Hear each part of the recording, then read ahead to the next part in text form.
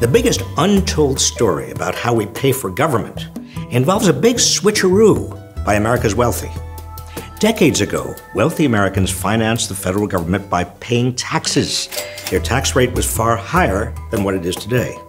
Now, wealthy Americans finance the federal government by lending it money and collecting interest payments on those loans, profiting when the rest of us pay them back. As the debt continues to grow, interest payments are becoming huge. Taxpayers could soon be paying more in interest on the federal debt than we spend on the military or on Medicaid.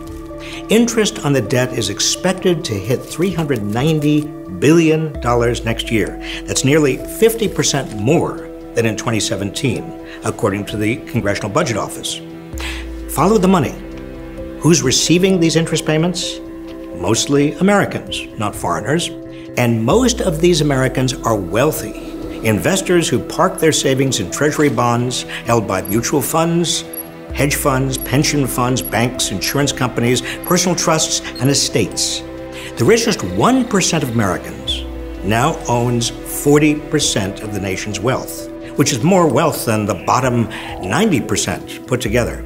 Which means a big chunk of the growing interest payments American taxpayers make on the federal debt is going to rich Americans.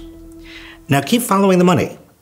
One of the biggest reasons the federal debt has exploded is the tax cuts, starting with the Bush administration in 2001 and extending through Trump's 2018 tax cut, have reduced government revenues by over $5 trillion. The Trump Republican tax cut will cause the debt to explode even further.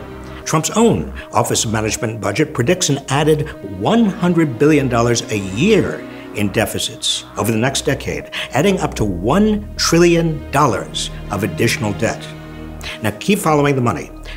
Most of the benefits from those tax cuts are going to the wealthy. 65% have gone to the richest fifth of Americans, 22% to the top 1%. So, you see the big switcheroo?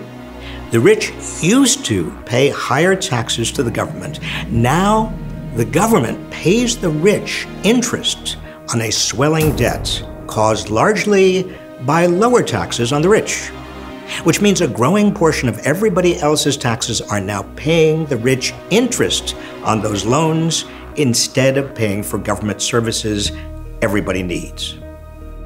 That's wrong. America's wealthy have never been wealthier. They should pay their fair share of taxes. The big switcheroo should be reversed.